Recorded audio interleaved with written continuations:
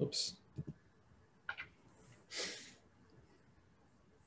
Greetings, folks. This is Stephen Rahm. I'm the Chief of the Office of Clinical Direction and Co-Chair for the Center for Emergency Health Sciences. We are located just a stone's throw away from San Stephen, I Antonio. can't hear you. And I could hear just fine on my end. Oh, I could hear too. that's weird. Okay, take two. Okay, before I do that, Ellie, can you hear me? I can hear you now, yes. Okay. All right. And away we go. I'm going to count to 5, and then I'm going to start.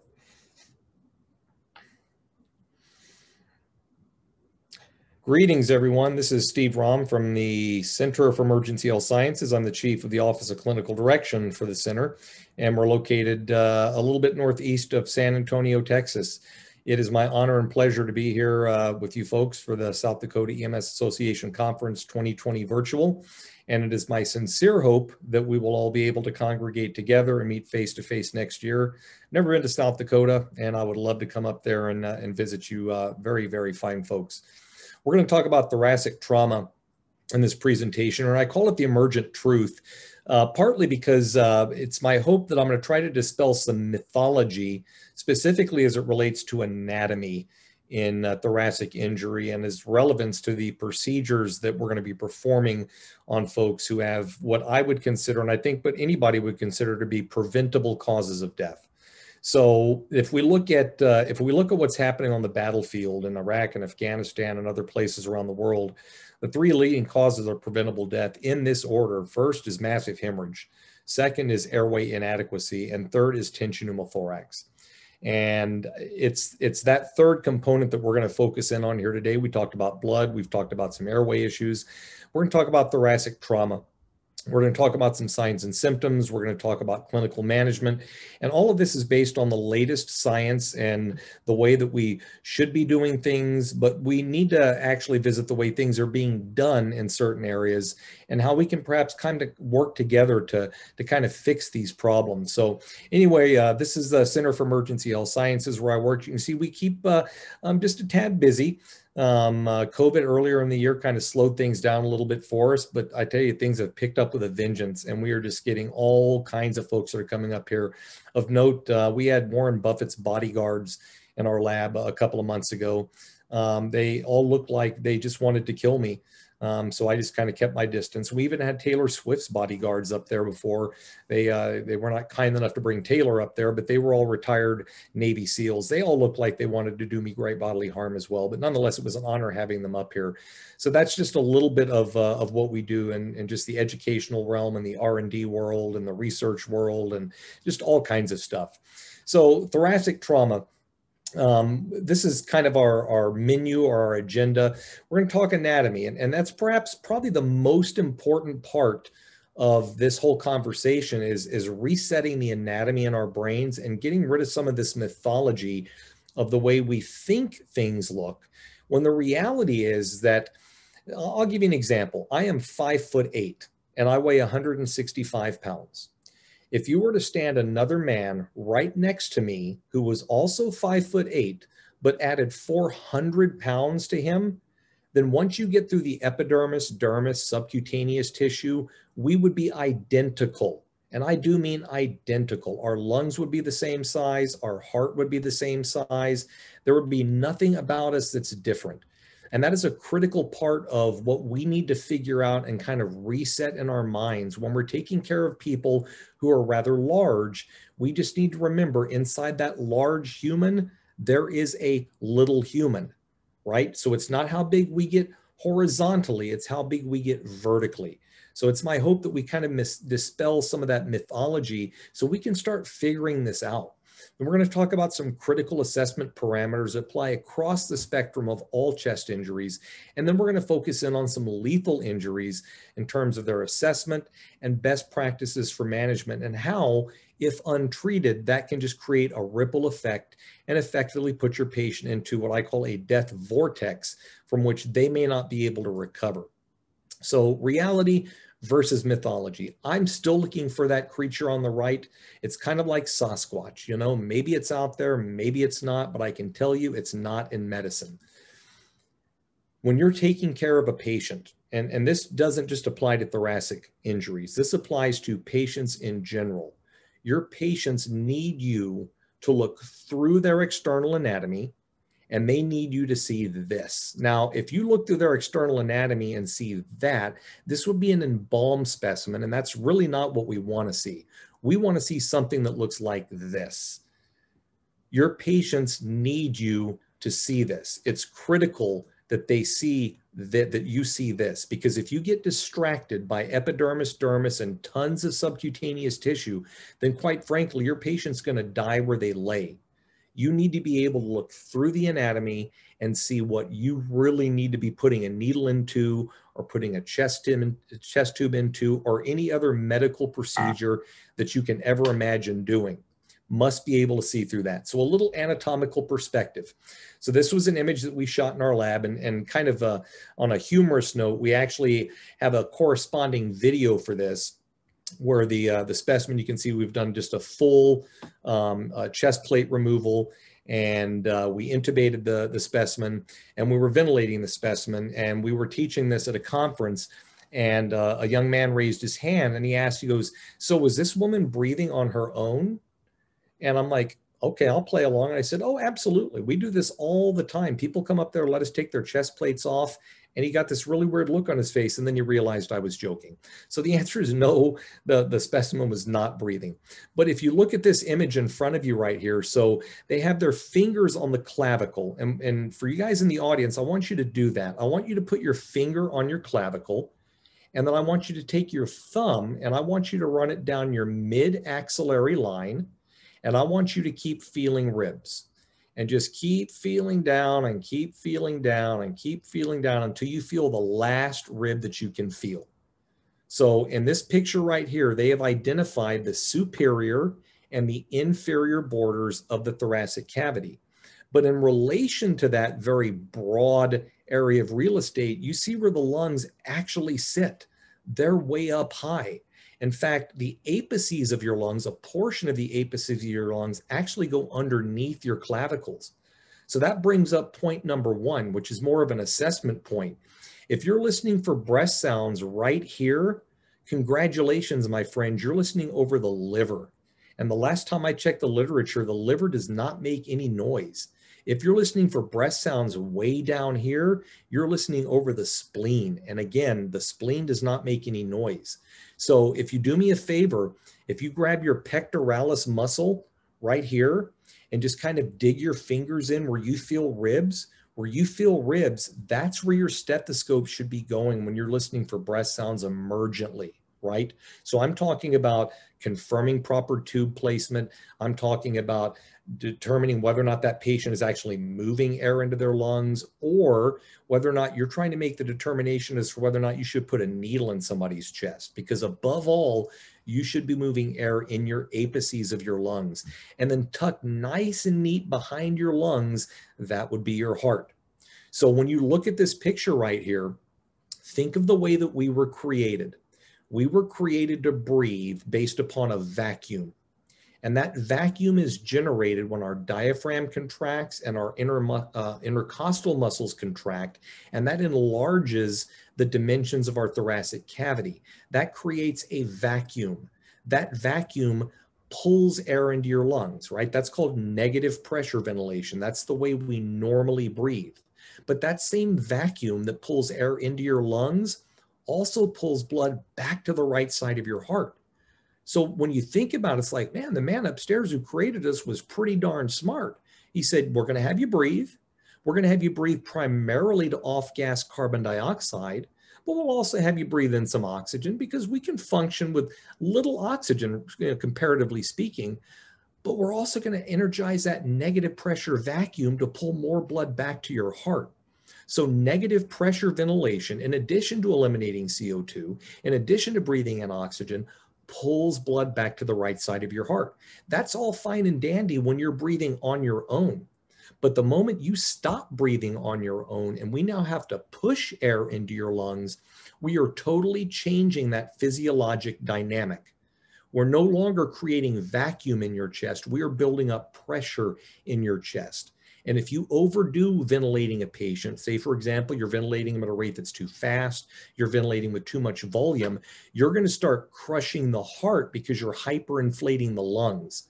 So that in turn is going to impair venous return and essentially cause a refill problem. So the next time you're ventilating a human, you need to make sure that you are just generating normal, right? You don't need your patient to breathe 30 times a minute and deep. If they weren't breathing that way before their crisis, why would you breathe for them that way during their crisis? I'm talking about a nice, slow squeeze of the bag over about 1.5 seconds. Just watch for perceptible chest rise and just let go of the bag and don't squeeze it again for another 5 or 6 seconds. Because if you're bagging the patient in synchrony with your stress level, then you have fallen prey to this condition called baggycardia, or over in the UK, they call it tachybagia. You're crushing the patient's heart, and that has direct negative hemodynamic effects. Truth be told, positive pressure ventilation is the enemy of cardiac output. So when you're having to ventilate a patient, just do it responsibly, okay? Chest does not like positive pressure. So in the big scheme of things, when you're taking care of a patient who has any injury above the pelvis and below the neck, aptly called thoracoabdominal trauma, in part of your assessment, it needs to be thorough because no stone unturned. You're looking for evidence of external injury. You're looking for symmetry of the chest wall. For example, both sides of the chest should move equally. If one side of the chest is not moving as well as the other, then you're either dealing with a pneumothorax, or if there's a bulging section of chest, then that would tell me that that section of the chest is no longer connected to the rest of the thoracic cavity, and you probably have a flail chest. You're looking at work of breathing. If a patient literally gets the wind knocked out of them, they will recover from that. But when you're talking about work of breathing, you're looking for progressive respiratory distress. You're looking for respiratory distress that is getting worse and worse and worse. That's telling you that something bad is brewing in the thoracic cavity. And then, of course, you're listening for breath sounds at the places that we just identified. Now, I get it. Sometimes we're in a really, really loud environment. You're on the side of a major highway. It's at night. There's traffic whizzing by. Maybe the jaws of life is humming, and it may be difficult to hear breath sounds. That's okay. Just look for their work of breathing, look for chest wall symmetry, look for external injury, and let that increase your index of suspicion.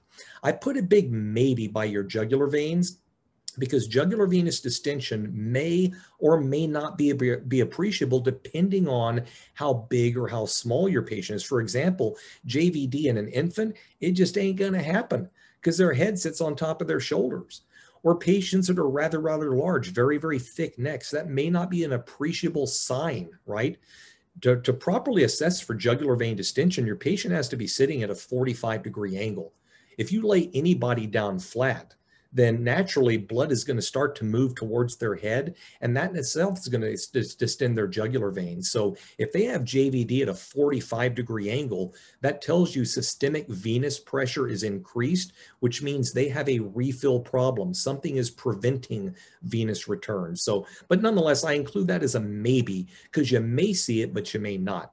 And then, of course, your other things that you're looking for to generally assess the overall degree of perfusion, pulse rate and quality and regularity, skin color, condition and temperature, their oxygen saturation, and of course, their end-tidal CO2. If your patient's respiratory system is failing, whether it's from a medical etiology or trauma etiology, and their respiratory system cannot effectively eliminate that carbon dioxide waste of metabolism, then they're going to start increasing their end-tidal CO2. All of these, any one of these in combination are big, big red flags.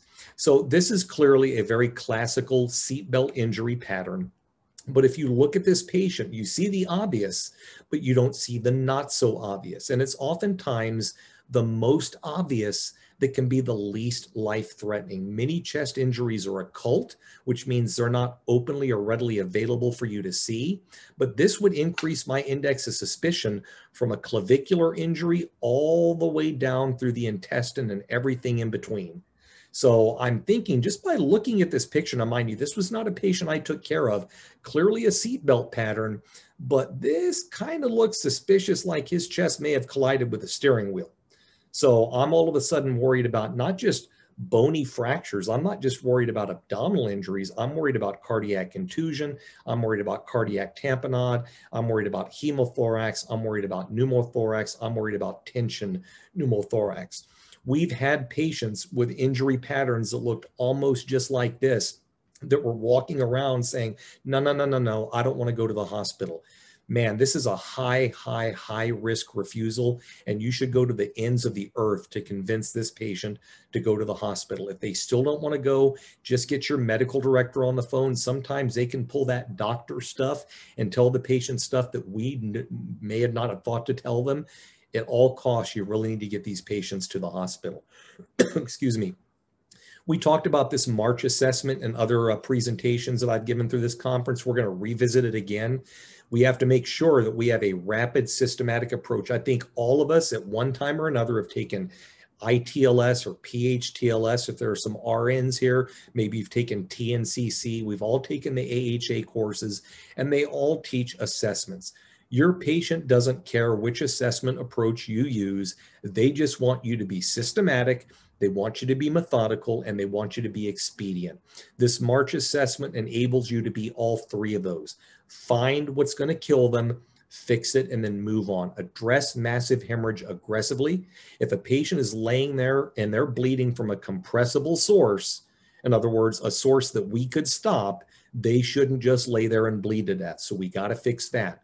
If they have any airway problems, fix them. It may be a simple fix like nasal airways, or it could be something as radical as a cricothyrotomy. Then their respirations. It's somewhere between the M and the R that I'm thinking about whether or not I should put a needle in your chest. If you're not squirting blood, but right off the bat, I notice you're working hard to breathe and it's getting worse and worse and worse, and I look at your chest and it's kind of asymmetrical, well, guess what, folks? A tension pneumothorax does not resolve on its own. It doesn't resolve any more than anaphylactic shock. It resolves when you either put a needle in somebody's chest to evacuate that pleural tension, or it resolves when your patient goes into cardiac arrest. And obviously the latter is simply not an option. Then circulation. You just care that your patient has central and peripheral pulses. You can get a blood pressure later. There's no room for blood pressure in this rapid March assessment. And then finally, the hypothermic element. Keep your patients warm. If they're bleeding internally and they get cold, they're just going to keep bleeding. And it's almost like a patient who's taking blood thinners, really. The colder you get, the more coagulopathic you get, the more you bleed. And that's especially relevant when we're taking care of somebody who has a non-compressible hemorrhage, like an intrathoracic or an intra-abdominal hemorrhage. We want to create the most favorable environment so they can continue to compensate. All right, let's talk about an open pneumothorax, AKA a sucking chest wound. So sometimes somebody, usually somebody that was not the nicest person, did us the solid of putting a big hole in the patient's chest before we got there. And that is simply an open pneumothorax or a sucking chest wound. Now, if somebody put an ice pick through my chest wall, that's not going to create a sucking chest wound, because in order for that air to preferentially suck in and out of my chest cavity as opposed to my nose and mouth, that hole has to be a pretty good size, and essentially has to be about 2/3 the diameter of your trachea. So I'm talking about the big holes, right? The big holes where you may see blood bubbling. You may actually hear a sucking sound coming from the patient's chest. Hey, if you see any open chest injury, there's nothing wrong with just putting an occlusive dressing over it. Whether you carry a commercial chest seal, I'll show you some alternatives to commercial chest seals because not everybody may carry them. But that's what a sucking chest wound is. This is an injury that was discovered in a trauma bay because the medic crew never looked at the patient's back. Never. That's the sucking chest wound from Hades, my friends, and it was totally missed in the pre-hospital setting. And they were wondering why this patient was not getting better. First of all, this is a professional embarrassment, but most importantly, we missed a life-threatening injury. So during your March assessment, at some point, you have got to get that patient on his or her side and completely sweep the back, because there are ribs around the back and there's lungs underneath those ribs. And wherever there's lung and rib, there can be an open chest injury. So please, please, please, I implore you, check the back. Here's the sucking chest wound, a little video I'm going to play for you. This came out of Operation Iraqi Freedom. So I was actually quite impressed when I saw this. Like, they actually made that three-sided tape thing work, right? They just put some, maybe it was an adaptic or something like that. But you can see here. So first thing I tell is, yes, you're definitely a cigarette smoker, because I can see that black lung. But look at where this injury is at. I mean, it's a wonder this man is alive. It really is. It's a wonder this man is alive, because by all rights, man, it should have taken out everything, but it did create a ventilation problem for him. So you find an open chest injury, your next order of business is to close that chest injury. Occlusive dressing, if it's the first wound found, it's the first wound treated, and then you're going to assess for and cover any additional open wounds, and then continually monitor their respiratory effort. And there's that key word again, progressive. This is an easy fix, right? If you've covered a big sucking chest wound, and now your patient may be breathing a little bit easier, but then they start working hard to breathe, and then their end-tidal CO2 starts going up, and then their SATs start going down. They start becoming a little bit more tachycardic. Just burp the dressing. Just take it off, release that pleural tension, and then cover the occlusive dressing back up again. Easy problem to fix. Don't try to stick needles through your occlusive dressing, because you're overthinking it at that point. Just take the occlusive dressing off and do the proverbial burping of the wound. There are a lot of different occlusive dressings out here. I don't endorse any one of them. In fact, my favorite chest seal in the world would be the one that would effectively cover my sucking chest wound. It's kind of like my favorite tourniquet in the world. And oh, they make over 30 tourniquets that are out there. My favorite tourniquet is the one that would stop y'all's bleeding and would stop my bleeding. Just like my favorite helicopter, the one that keeps flying, right? So whether it's an Asherman or it's a Halo or it's a Hyphen, any one of these will work. I'll tell you, that Hyphen chest seal, that's like flypaper. You stick that sucker on somebody's chest and you have to make a deliberate effort to remove it. But let's say that you don't have any of these. And there are some EMS agencies, rural EMS agencies, that don't have a lot of budgetary dollars to spend. And they're like, we don't have chest seals. I'm like, oh, but you do. They're called defib pads, right? Just take the pads out of your AED and cut the wires off and slap that on their chest, because that thing has some gel on it, and that will act effectively as an occlusive dressing. We're good at improvising, adapting, and overcoming. So just make something work. You can tell I like Chris Farley right here. Immediate pleural tension relief is just remove the occlusive dressing. Well, what happens if you do that and you don't get any air that escapes? Well, sometimes that blood can clot and close that open chest wound. You may have to carefully, and I say carefully, place your finger in that wound and try to pop that plug out of there to allow that air to continue to escape. But for the love of God, burp the wound. Just burp the wound. This is all great when your patient's breathing on his or her own. So let's say that you get to a scene, patient has sucking chest wound, you do your due regard and you cover it with occlusive dressing, and you're monitoring and you're burping PRN. But then it becomes necessary to ventilate your patient. So now your patient's no longer breathing on their own, or they're just not doing it well enough on their own. If you're going to introduce any kind of positive pressure, that chest seal is going to have to come off, and it's going to have to stay off. Because if you keep it on, after about 4 or 5 positive pressure breaths, they will tension up on you and they will start to become very, very hemodynamically stable. So simply put, they're breathing on their own, chest seal, just burp at PRN. You have to ventilate them, chest seal is going to have to come off. A tension pneumothorax, when I think of a tension pneumothorax, which is a refill problem, it's primarily a refill problem. Let me elaborate on that. Imagine the heart as being this big grape, and that grape is suspended in your chest by this big vine, and that vine is your superior and your inferior vena cava. So if you look at this injury this would be on the patient's right. You're looking at all this pleural tension that's starting to collapse that lung. What's going to happen is that grape is going to get kinked on that vine, which basically means your vena cava get kinked. Now you have no conduit to return venous blood to the right side of your heart. The right side of the heart feeds the left side of the heart, and the left side of the heart only gets what the right side feeds it.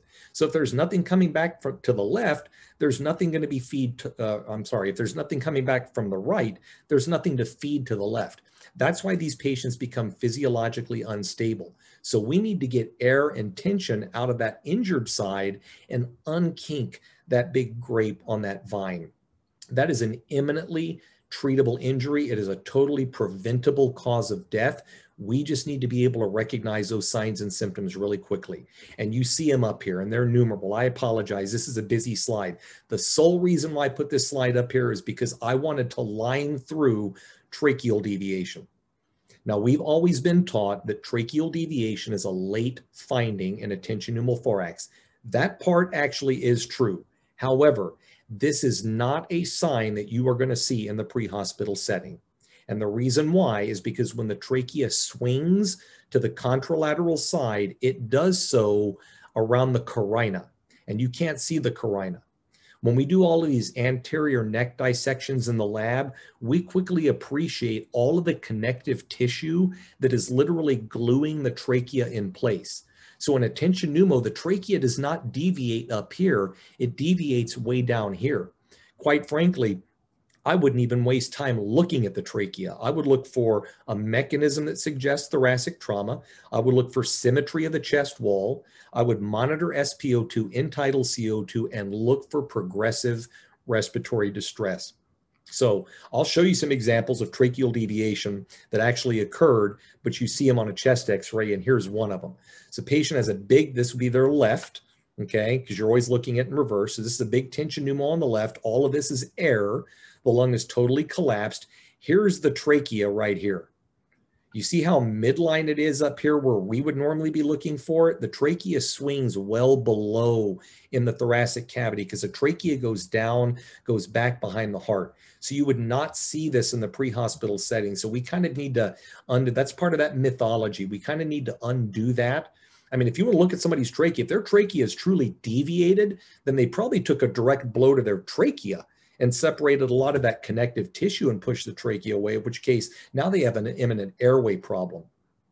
Here's another tension pneumothorax. You can barely see the outline, excuse me, you can barely see the outline of the lung on the patient's left side. And all that tracheal tension, here's that trachea that swung contralateral, but look how nice and midline it is up here. So please don't bank your diagnosis on the presence or absence of tracheal deviation, because quite frankly, you ain't gonna see it, okay? Here's a big tension pneumothorax on the patient's right that's caused a mediastinal shift to the left. So imagine that big old grape, the heart, is this kinking, that vena cava is being kinked. That patient's getting no venous return, which means they're getting no left ventricular output. So when we see jugular vein distension on these patients, it's because their venous return can't return to the right atrium, so it's going to start backing up. And if your patient is in the proper position and they're not they're not a baby, they're not really too obese, then you'll see the jugular vein start to engorge. That's because of increased systemic venous pressure or increased jugular venous pressure. But again, that may or may not be present. If you're in an area where it's too noisy to hear breath sounds, either because of the ambient noise or multiple other factors, if that patient has asymmetric chest movement, progressive respiratory distress, and their oxygen saturation is staying low, despite the fact that you're giving them high flow oxygen, you should put a needle in the side of the chest that's not moving so well. It's great if you can hear breath sounds and appreciate, hey, there are no breath sounds over here. And if you're in an environment where you can do that, you absolutely should. But sometimes we just don't have that nice, quiet environment. This brings us to what is truly and actually what's only going to save this patient's life. And that is to put a needle into the intrathoracic cavity, specifically the pleural cavity, to be able to drain that air out of there, release that pleural tension, allow that mediastinum to reshift midline and take all the pressure off the great vessels. But if you look at this little diagram right here, on the inferior border of every rib, there's a vascular bundle. There's a little nerve, a little artery, and a little vein. So that means we always want to avoid the underside of the rib. I read a case report a couple of months ago of a young boy that fractured one rib. He broke one rib and lost almost 2 liters of blood into his thoracic cavity from a single rib fracture because he tore that whole little vascular bundle right here. I don't want to hit this with a needle because that's just going to bleed and bleed and bleed. And guess what? You can't stop that bleeding. So great, you may have gotten air out of their chest, but now you created a hemothorax, and that can only be fixed with blood and a surgeon. So you always want to make sure that your needle is navigated over the rib. And you have to make sure that you're in the correct anatomic place as well. Here was a paper that was published, and it talked about the standard 4.4 centimeter angiocath is likely to be unsuccessful in 50% of trauma patients based on their body habits. So what does this tell us? It means we need a needle of larger caliber and we need a longer needle, because putting an 18 gauge into the thoracic cavity of a patient who weighs 300 pounds, you will be through fat and you will have not even come close to touching the rib. And that's one thing that we found when we've done studies is how far from the time that I put that needle against your rib, how much further do I need to go? Well, we found that we believe that the average depth, in other words, from rib to parietal pleura, is between 1.8 and 2.3 centimeters. I think we'd all agree that the amount of fat that you have on your chest is highly variable, but it's not the fat that matters, because we all agree that it's not how big you get this way, it's how big you get, vertically. So once you get through all that fatty tissue, once you get that needle on the chest, you only need to be 1 inch further. That's it. Don't ever bury a needle in somebody's chest, because some of these catheters are so long, and I do not have a big chest. If you were doing a lateral decompression on me and you buried that needle, I guarantee you would puncture my left ventricle, and I would probably tend to get a little bit angry with you. Great, you got the air out, but now you punctured my heart and I'm bleeding in my chest. These are some of the devices that are out there. Again, I'm not pitching any of them, but I must tell you, feel my responsibility. This device up here has been recalled. This device has been recalled because this little stopper right here was getting plugged or was getting caught. And this is called a Verus needle. So you see this little protective sheath right over here, and that's what keeps that needle retracted back in that device. This whole thing is stainless steel. So it's designed to be pushed through the fatty tissue. And when you touch the rib, this little protective sheath retracts and it exposes the needle. And then you go into the chest, you release the tension out of the chest, and then it's designed to be removed. Now, fundamentally, that does not make any sense to me, because if I put a catheter in your chest, I want air to continually escape your pleural space. I don't want to put something in there, get some air out, pull it out, and then have you tension right back up again. But nonetheless, this device has been recalled because this little stopper right here was getting occluded, which means you were getting no air release. This lower left example, whoops, let me back up. This lower left example, I'm sorry, I keep doing that. This lower left example, this is the Cook catheter, and it's a 14 gauge, and it has this built-in Heimlich valve. And the catheter itself has like some wire mesh in it that kind of helps it from, to prevent it from collapsing and help it from kinking. But the problem is it's a 14 gauge. And 14 gauges we found are probably still too small in terms of caliber. If your patient's a 10-year-old male, a 14 gauge is going to work fine. If your patient's a 40-year-old male, then a 14 gauge, it's going to get air out of there, but it may not get air out of there as fast as you want it to. Up here in the upper right, this is the air release system, but it's also a 14 gauge. They also make a 10 gauge, and that's now what we're talking. We're talking a 10 gauge. That's something that we want. The lower right example is also a 14 gauge. This is a device that we created in our lab. Disclaimer, we make no money off of it. We created it, we made it better, and we sold the patent for $1.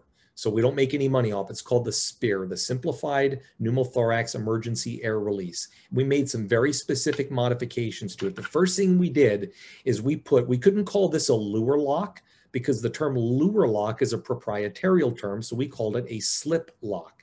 It connects the catheter and the needle assembly together. And that's one of the problems with using a device where there's nothing connecting the needle to the catheter. You would have to hold the catheter. I'm going to grab my pen. You would have to hold the catheter and the needle together like this, because if you just held the catheter and you pushed it down, the needle would push out of the top of the catheter, and then that's where catheters kink.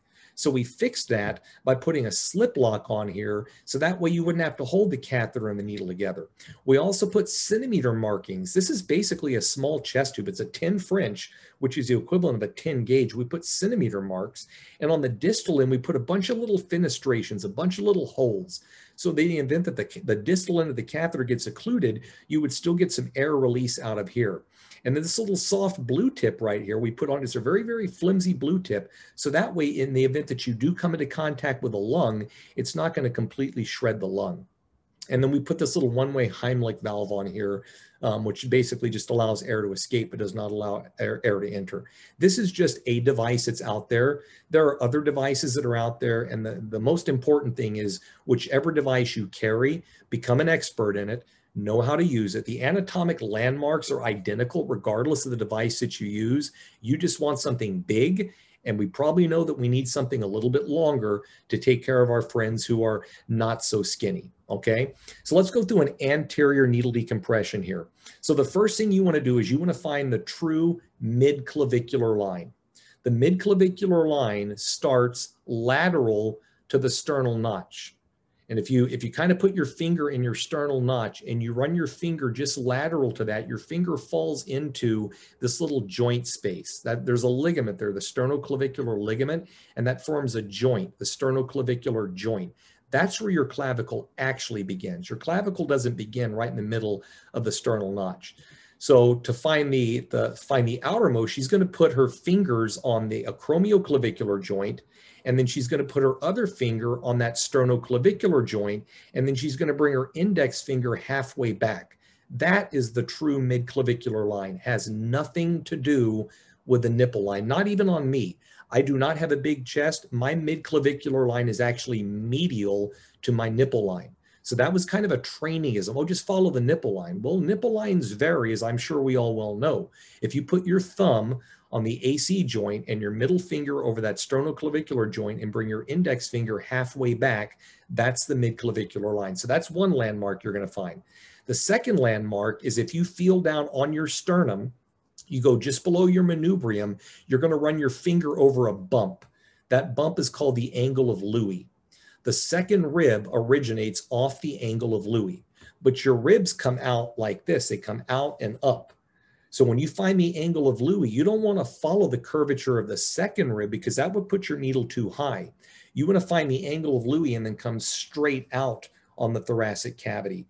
When you do that, you'll be on top of the third rib. And that's where we want to go with the needle, is in the second intercostal space, right over the third rib. So where those two lines intersect, X marks the spot, that's where you're going to do your anterior decompression. So she's going to use her thumb and middle finger to kind of put some tension on that skin. Another modification we made to that spear was we made the needle into a scalpel. So it's really, really sharp, because some people have a really, really thick hide, a really, really thick epidermis. And sometimes you have to take that scalpel, that needle, and make a little nick in the skin to be able to get the shoulder or the catheter through it. You notice how she is staying perpendicular with the patient's chest. The chest is convex, just like this. So she's actually perpendicular with the chest. If she were to angle that needle to the left, she would now be perpendicular with the ground, and that would be incorrect because she could inadvertently put that needle and touch that vascular bundle underneath the second rib, and that would cause a whole host of problems. So she's going to go through epidermis, dermis, subcutaneous tissue, and then she's going to get to the point where she's actually touching the rib with the tip of the needle. That is oh so critical to success in this procedure. You got to find the rib. So once that needle is on the rib, that's why we put those centimeter markings there. You would just simply count back 3 centimeters, which is actually 1.1 inch. And then when you navigate, staying perpendicular and staying midline, when you navigate over, you're just going to put that needle in until your fingers stop you. That will put your needle 1 inch into the chest. Your needle need be no further than that. Go further than that, then you're increasing the risk of complications of hitting a lot of major vasculature. So now at this point, she's getting air back and you're hearing air movement. What she's going to do is she's going to angle that whole catheter towards the patient's feet, or the proximal end, which puts the catheter threading north. You always want to thread your catheters north. She's going to thread that catheter towards the middle of the clavicle on the side of the chest that she's decompressing. And the reason why you want it to do that, you don't want to thread your catheter straight in, because if you do, when that lung starts to re-expand, it can either cause injury to the lung or it could kink your catheter. And now you're not getting any air movement. Rather, you want your needle or your catheter running parallel to the lung. So that way when the lung re-expands, it basically just pushes that catheter against the parietal pleura. There's no need to tape this in place. There's no need to secure it in place, but you have to make sure that that catheter is running parallel with the lung. Then what she can do is she can disconnect her little one-way Heimlich valve and then just connect that on the end of her catheter, and it makes a noxious little whistle. And you're just simply going to monitor your patient.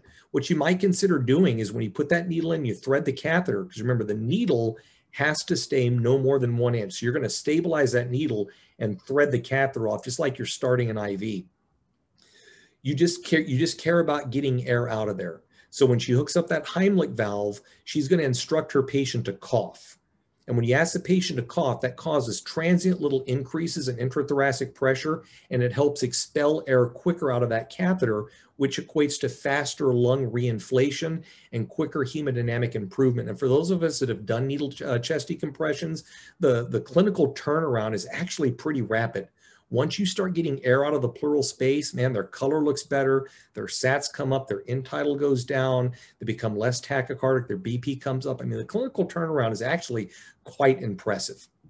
What about, okay, so I should probably show you what not to do, okay? So these are obviously very poorly placed. The clinician, and I'll be honest with you, had no idea where he was going. So he just started putting needles in the chest.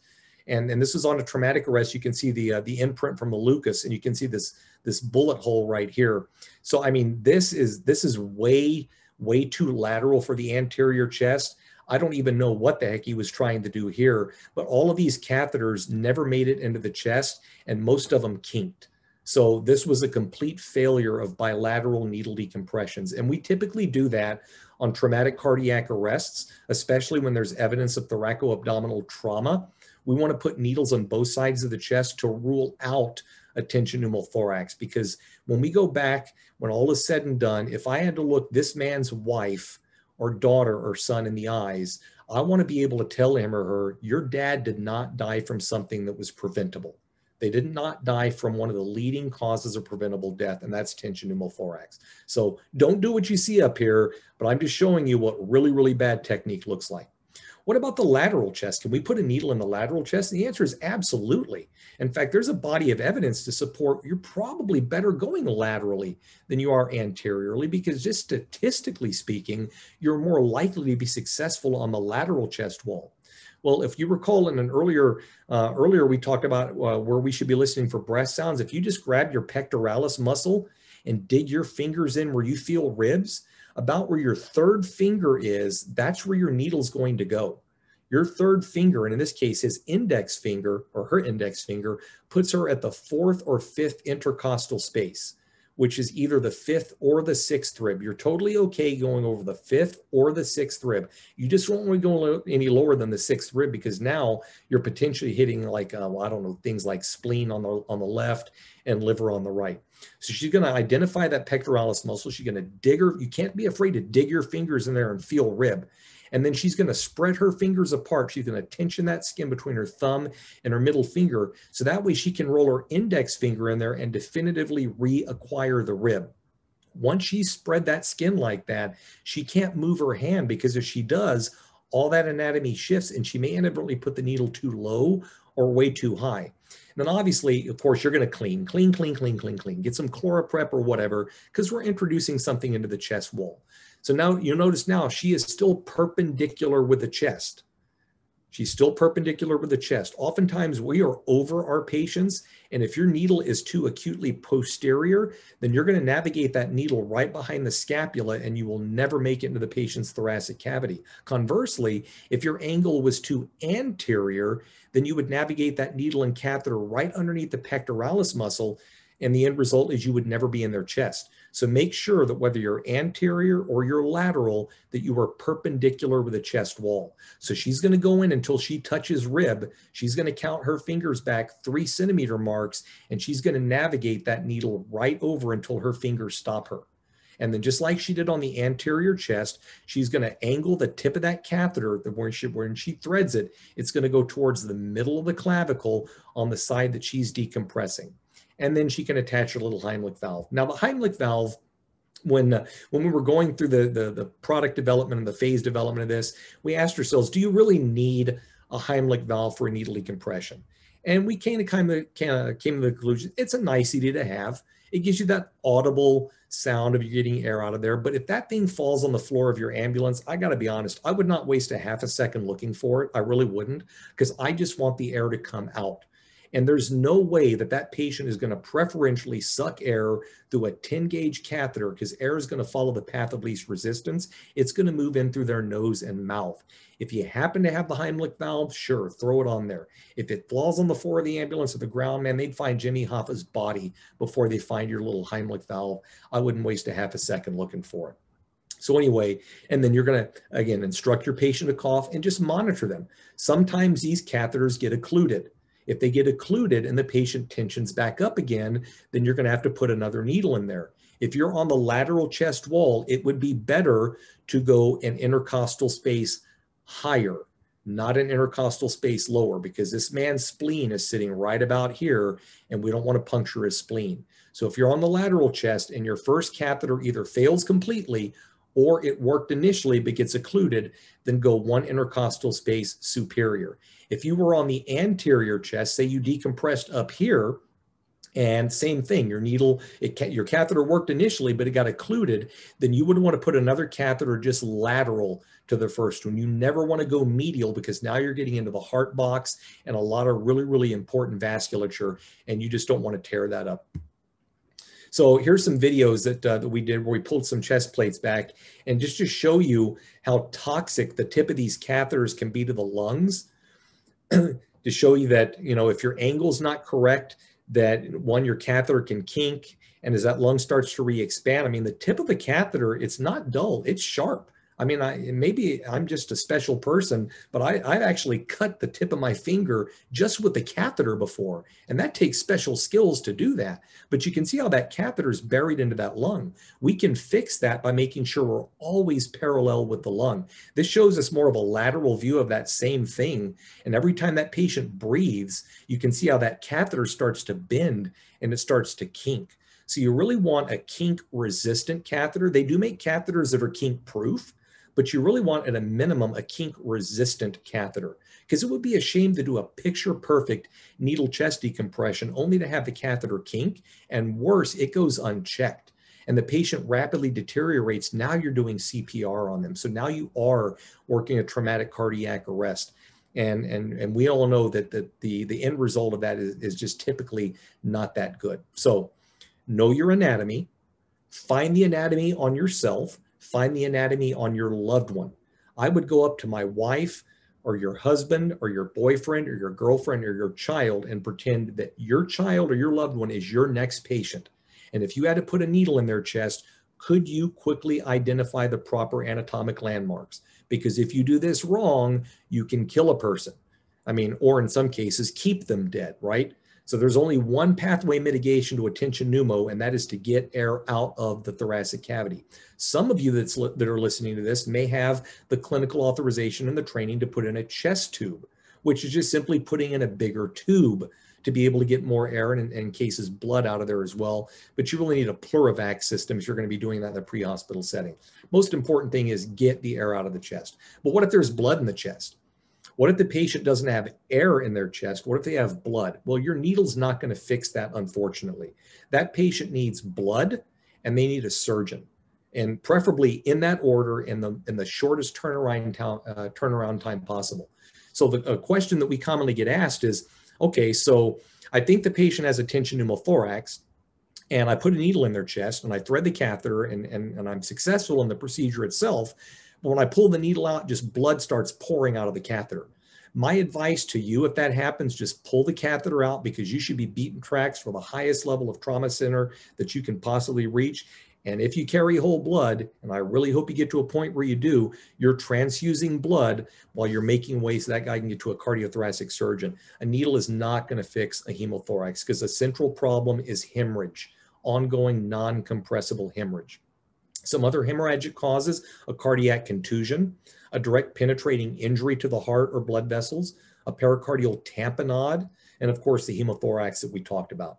So really, I mean, the hemothorax, I mean, it's a similar pathophysiology to a tension pneumothorax, but there's not air in the pleural space, there's blood, and your needle's just not going to work. So yeah, let's say you put the needle in there, you pull the needle out, you threaded the catheter, and you just get blood that's pouring out of there. So some people say, well, at least if I'm getting blood out of there, I'm releasing some tension. It's like, no, not really, you're not, because that's not the central problem. The central problems are bleeding in their chest, and you can't stop that anyway. So if you just keep the catheter in there, you're just going to make a bloody mess in the back of your ambulance. You should be focusing on things like transfusing blood, if that's available to you, and getting that patient to a trauma center. If anybody that's on this, at this conference has ever broken even one rib, you'll readily agree it hurts like a booger to breathe. Even to take a normal breath, it hurts. Imagine if you had a rib fracture like this.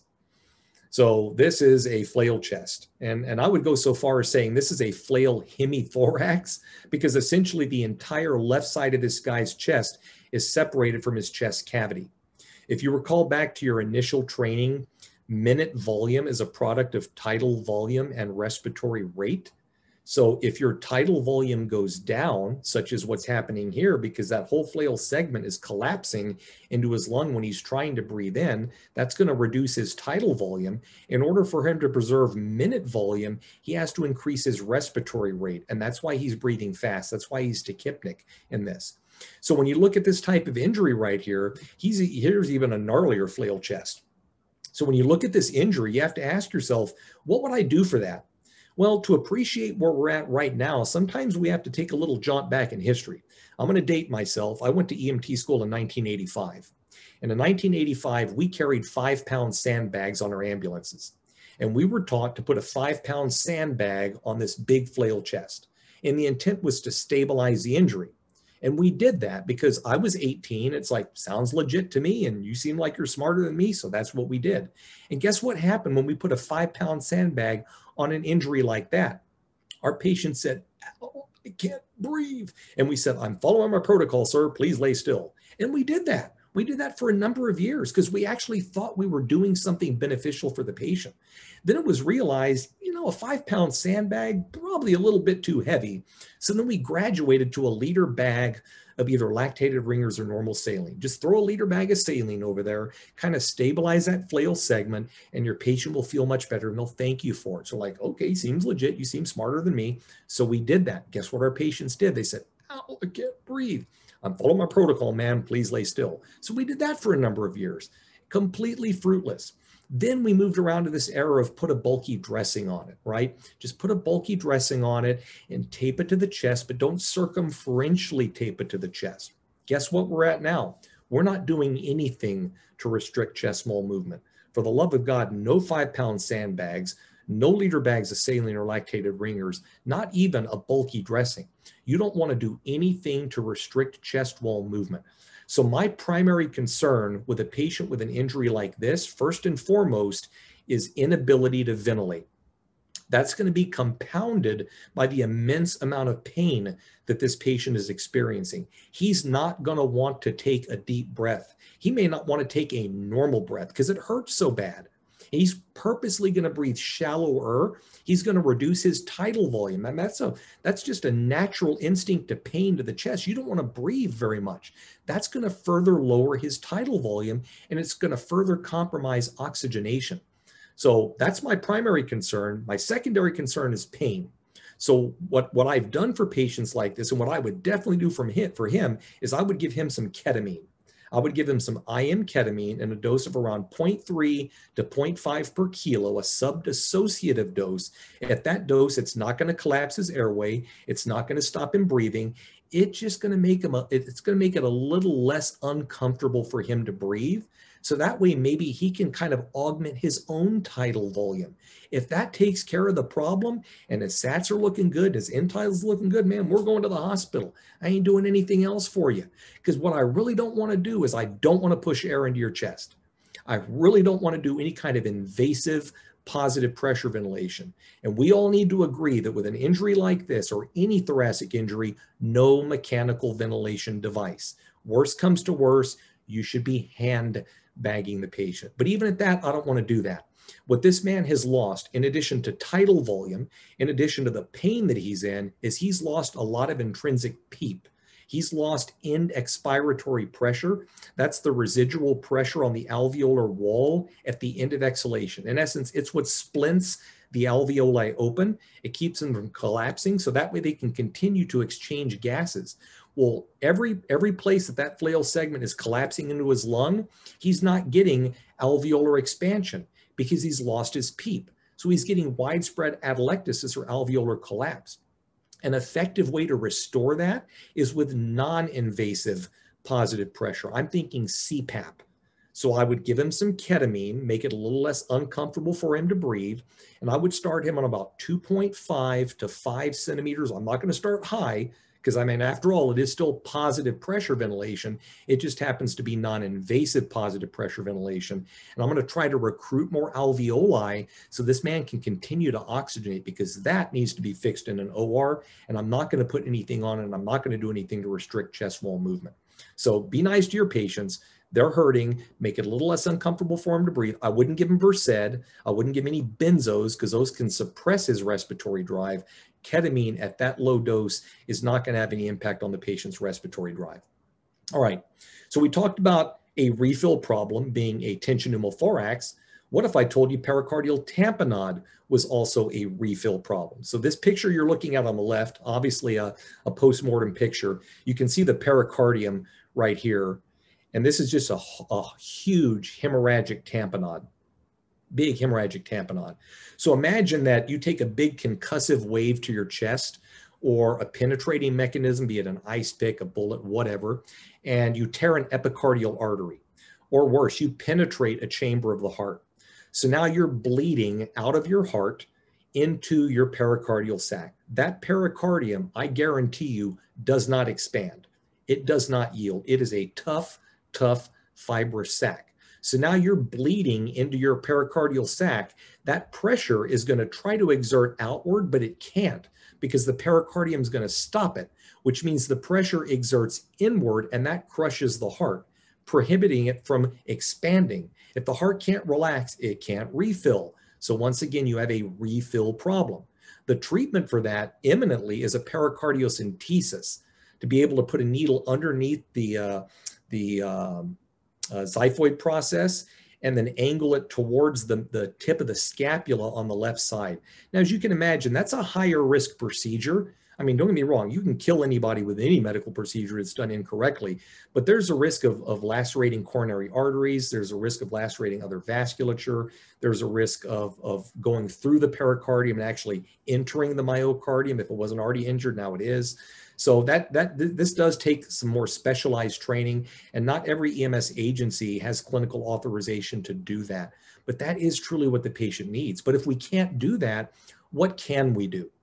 I'm thinking Frank Starling, the Starling's Law. Starling's Law says that the more volume you return back to the right side of the heart, the more the heart stretches. The more the heart stretches, the more forcefully it will contract. That's a stopgap at best, but that's about all you may be able to do for the patient. Because it's not that the patient's bleeding to death, it's that the heart is being crushed and their venous return is just not there, which means their left ventricular output is not going to be there. Beck's triad is a trio of findings that are considered to be classic for a tamponade: distended neck veins, muffled heart tones. I got to be honest with you, they all sound muffled to me because you're trying to listen to the heart through the chest. And it takes a lot of practice to truly appreciate a muffled heart tone. But in some cases, you might hear the heart tones are distant. So of these three findings up here, I think that would be the least practical because it's the most difficult. Distended neck veins, if the patient's body habit is as such where you can see that, remember, they should be positioned at a 45-degree angle to truly appreciate that. So I could appreciate that, and also a decreased or narrowing pulse pressure. So imagine that if the heart is not allowing, it's not being allowed to relax, then your diastolic pressure is going to go up. But if your cardiac output is going down because left ventricular output is diminished, your systolic pressure is going to go down. So basically, you get a narrowing of your pulse pressure. The only way that you're going to appreciate that is to trend the patient's blood pressure over time. Some patients present with tamponade, and it's not classic. They don't have the distended neck veins, but they have some chest pain. There's a mechanism that would suggest potentially a cardiac injury. And you take their blood pressure and you trend it over like, maybe 5 or 10 minutes. You notice, hey, this guy's systolic is going down and his diastolic is coming up. If you have the patient on the cardiac monitor, which you absolutely should, you may see a phenomenon called electrical alternans. And that corresponds basically with a heartbeat. And that's a change in the amplitude of your QRS from beat to beat, which is compounded when you breathe. Because if the heart's already being crushed, now you have the element of inflated lungs that further restricts the heart from moving, and that can lower your amplitude. Another finding may be a pulsus paradoxus, and which roughly equates to about a 10 to 15 millimeter drop in systolic blood pressure every time you inhale. So unless you're monitoring the patient's blood pressure in real time, like with an arterial line, I think a really good surrogate for that would be find a pulse. And when they breathe in, note if their pulse markedly weakens or disappears. If that's the case, then you've identified pulsus paradoxus. So let me bring up this next slide here. So if your patient's in shock and they have JVD, but their breath sounds are clear, that's a tamponade until proven otherwise. And it should be treated as a tamponade. Unless you can do a pericardiocentesis on the side of the road, you need to get that patient by the most expedient means. It may be air, it may be ground, to the local trauma facility so they can fix that person up. In the interim, you can try some blood or you can try some IV fluid to try to increase preload. So these are some chest x-rays of big tamponade. You can see this one over here on the left. All this is blood. All this over here is blood. So just imagine all of this going on behind the scenes, and that patient is literally basically trickling blood out of their left ventricle, and that's why these folks are so hemodynamically unstable. This is it may be a little grainy. If it is, I apologize, but this is a tamponade under ultrasound. You can see all of this area up in here. This is all blood, and you can see how cardiac diastole, when it relaxes, is being restricted because this heart should have been coming up here and touching that pericardium, but because all of this is filled with blood right here, it's limiting the heart's ability to be able to do that. So if you do POCUS, point of care ultrasound, this would be a really useful tool to look at the heart for evidence of tamponade, and you can even pick up tension pneumothoraces and things like that. So what do? Pre-hospital, rapid transport. You may try fluid boluses, exercise Starling's law. If properly trained, put a needle in their heart, specifically their pericardium, and draw that fluid out of there. The hospital, they're going to do what's called a pericardial window. They're going to do a sternotomy. They're going to crack the sternum in half, open it up. They're going to open the pericardium. They're going to evacuate the blood. They're going to find where the blood's coming from and either plug that hole with their finger, or I've even seen them put a Foley catheter in a penetrated right ventricle or left ventricle, inflate the bulb and then pull it back, and they're straight to the OR. If pulses are lost, then that patient may need what's called a resuscitative thoracotomy, or the proverbial cracking of the chest. And this is a picture that we took up on our lab. We just finished a study that compared the left anterolateral thoracotomy, which is, I think, what we typically see them do in the emergency department. They'll split from left side of sternum down to the left side of your chest and basically open that. Well, we did a research project comparing that approach to what you're looking at on your screen, which is a modified clamshell thoracotomy. And that's basically cutting from one side of the chest to the other and lifting all of this up. And we found that it provided better access to the emergency physician to be able to reach in there, open the pericardium, deliver the heart, inspect the heart for injury. And if there's no injury to the heart, then they're going to go in there and cross clamp the aorta. And that patient's going to go to the OR if they restore pulses on them. Clearly, this would be well beyond the purview of a paramedic. However, it's not beyond the realm of possibility that paramedics may be assisting a physician if that physician is one that rides with EMS, or if that physician is kind of like a roving doc and shows up at your call where your patient's in traumatic cardiac arrest. They may actually do a roadside thoracostomy. Your job would be limited to that of helping to retract and maybe reach in there and move lung tissue out of the way to give them better access. So if your patient has a traumatic cardiac arrest and they're doing this, what we did find, basically looking retrospectively at research, was that if you have a penetrating mechanism and you get a thoracotomy in short order, the survival rates are actually upwards of 40% from a penetrating injury. Because a penetrating injury, it's focal, they can find it, they can fix it, take you to the OR. If you have a blunt mechanism, then your chance of survival, even with a timely thoracostomy or thoracotomy, as it were, are less than 5%.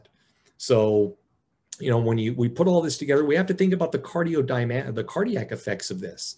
So, I mean, if the heart's being squeezed, the heart can't feed itself.